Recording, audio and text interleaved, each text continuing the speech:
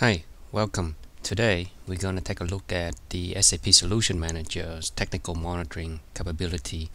And so here we have the work center in Solution Manager that has a single dual stack system configured for monitoring, just for example. When we look at the system monitoring and launch the new window, effectively we get this view where there is several categories: availability, performance, configuration, exception, and alerts. So let's take a look what kind of information we have available. First we're going to go into, let's say, alerts.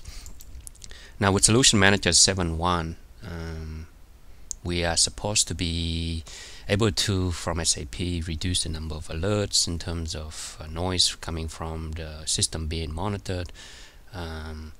So here's where the information is displayed in terms of the types of alerts we got.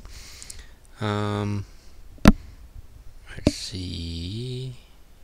Okay, so various categories we have, system logs, backups, disk level, I/O, etc. And it's not really showing you the individual alerts that are happening. It's showing you the number of occurrences, and I guess the threshold as far as the number of alerts that would trigger red or yellow. So for instance, if there is a let's take a look here. We have various alerts in the system right now. We've got batch job errors, for instance. Let's take a look at that. So what does it actually show us? One of the things that we notice is that the alerts don't really show the detail of what the batch jobs are. For instance, if you can take a look and open,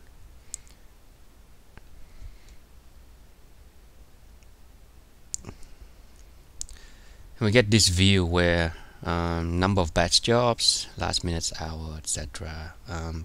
But again, you're not seeing, so it's a metric of the number of errors. How does that help in terms of overall monitoring? Good question. So let's take a look at other areas, maybe in the performance, let's say. And here we go and drill down on the various performance. So you have a kind of a diagram view of performance in terms of how the systems and the instances are related. The information here you can see in performance, let's say in response times. So it's very rudimentary. You've got average dialog response time, I guess,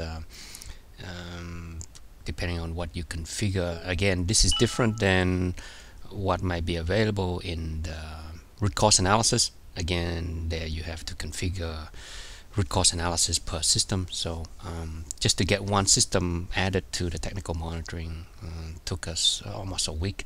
Solution Manager patches, the managed system patches, etc. So when we go again from this view where we saw, say, instance exceptions that we were looking at, it would be nice here if I was expecting, let's say, ABAP dumps. Is none today, but let's take a look at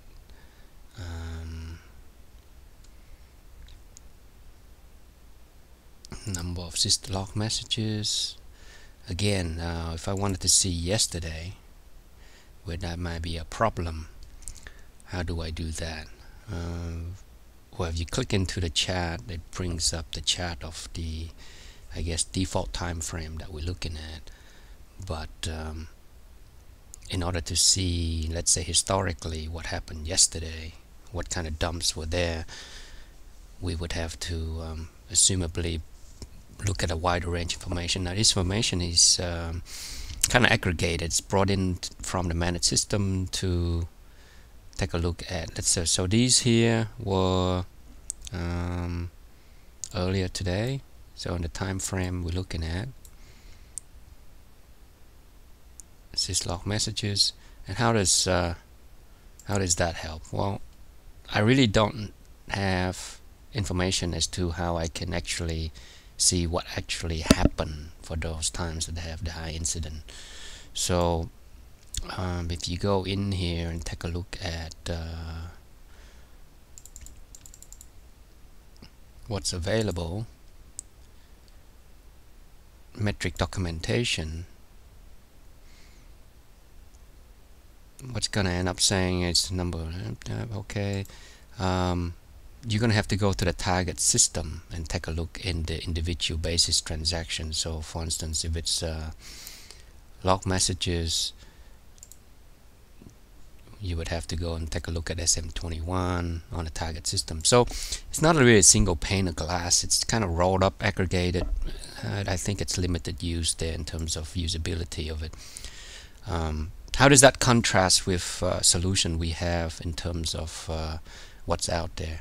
So let's take a look at IT-Conductor, which is a cloud-based system monitoring and management platform. So you don't need to install anything like Solution Manager or anything. It's agentless monitoring from the cloud that you can just subscribe and connect up your system. We have best practices templates that just discover the common SAP, NetWeaver type system and start monitoring. So he's kind of more single pane of glass. If you look at, say, overall performance overview of a system, you might get, various KPIs on the same time scale.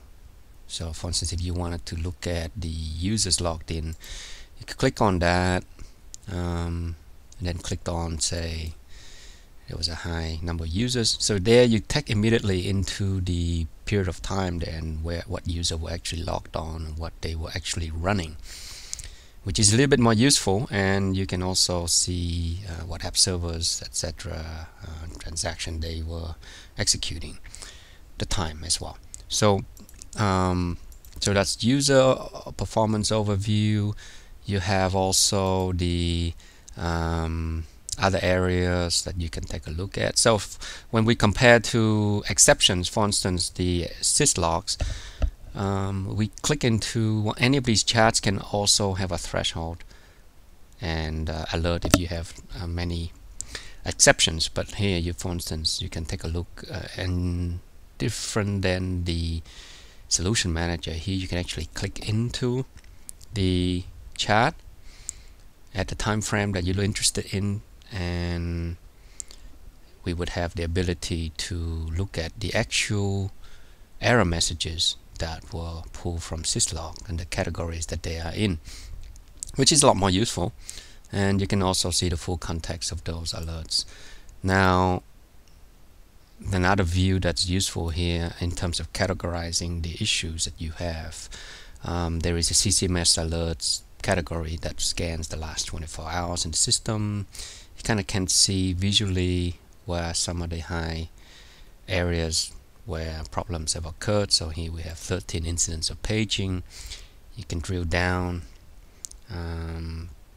We can take a look at the actual times that it happened, when it happened, and what were the information there. So these all can be charted, threshold. Now we look into things like batch jobs, again similar to exceptions in Solution Manager, but here you are able to look at, say, failed batch jobs. You can even filter on specific batch jobs. So if you have a batch job that you want to know when it failed, here you can just do that and put in the time, and every time it failed, if the threshold exceeds 0, then you would get an alert or notification about that. Similar goes with short dumps, file updates, pretty much any exceptions that you want to capture. And again, this is done all without an agent and less maintenance, and of course subscribe and use. So here you can see the actual ABAP dumped when it happened in the system. So where that covers the exception, we have also availability monitoring that can be defined. For instance, when you have outages, etc., you can compare to, say, the day before. Very easy comparison. So can key off different periods and hours by default or days by default. The other portion that you have in here is it's all service grid oriented, so these are a service that's dependent on components like app servers, databases, performance, and you can take a look at the myriads of metrics performance that are vital, and you can see that this performance, if it impacts the overall service, it can trickle up. For instance, one of which might be response time for app servers that are captured here, right? So those are all possible within this single pane of glass. So yeah, so that's a quick overview of, again, back to Solution Manager, how you would compare if you had setup, performance, availability, etc. You know, whether it's useful for you in this context, or jumping around various different screens, and yet still you have to directly log on to the system to find out exactly what happened when that data might not be available anymore when you get in, let's say, the day after. Okay, so that's an overview, and you know, we'll follow up with additional topics on Solution Manager and usability, etc., and comparison. Thank you.